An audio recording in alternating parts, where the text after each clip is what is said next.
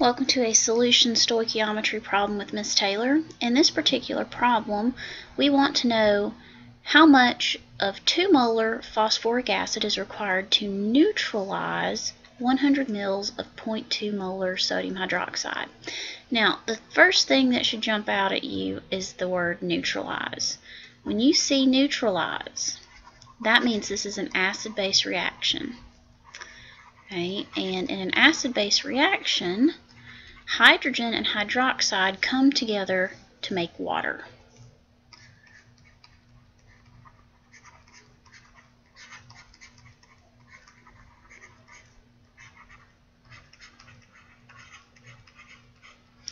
Now, the goal whenever you have a neutralization reaction is that the moles of hydrogen ion must equal the moles of hydroxide.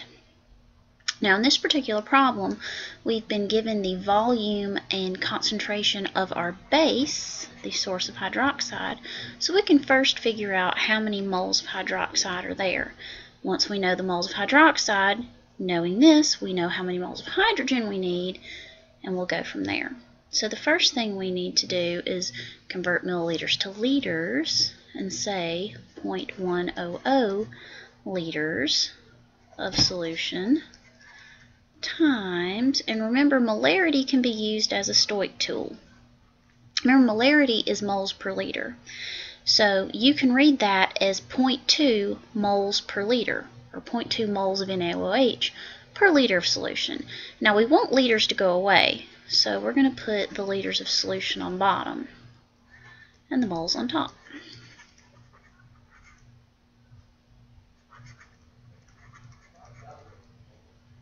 Now I'm going to carry this out a little bit farther, and I'm sure that you may be able to see this, but we don't just want to know moles of NaOH, we want to know moles of hydroxide. Now there is a 1-to-1 ratio for your sodium hydroxide and your hydroxide ion. So you can probably see that, but I'm writing this out so you can see where the different units go. Because if you had let's say calcium hydroxide, where you had 2 hydroxides per 1 mole, you would not get the same answer, and it would be very important where you use that setup. So your final answer for this, plug it into the calculator, should be 0.02 moles of hydroxide. So that means we need 0.02 moles of hydrogen. Okay, so to figure out how much of 0.2 molar phosphoric acid we're going to need, we're going to use another stoichiometry, or stoich.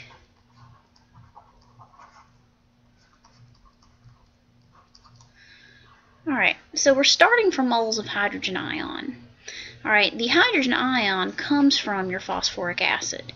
Now note, it's H3PO4, so that means there's 3 moles of hydrogen ion per 1 mole of H3PO4. And setting that up moves us to our actual thing. And then remember, you can read this as being 0.2 moles of H3PO4 per 1 liter. So since we want moles on bottom, we're going to say 0.200 moles of H3PO4 per 1 liter of the H3PO4 solution. And when you plug this into your calculator, make sure you follow order of operations. So this is going to be 0.02 divided by, keep your bottom in parentheses, 3 times 0.2, close those parentheses and then hit enter. And I'm going to round this to 3 sig figs, so 0.0333 moles, or excuse me, not moles, liters. That pen was not wanting to respond. Liters of H3PO4 solution.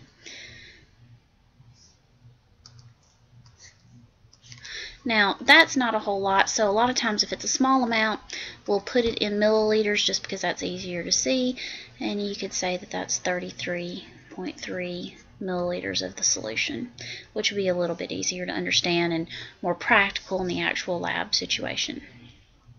Thanks for watching.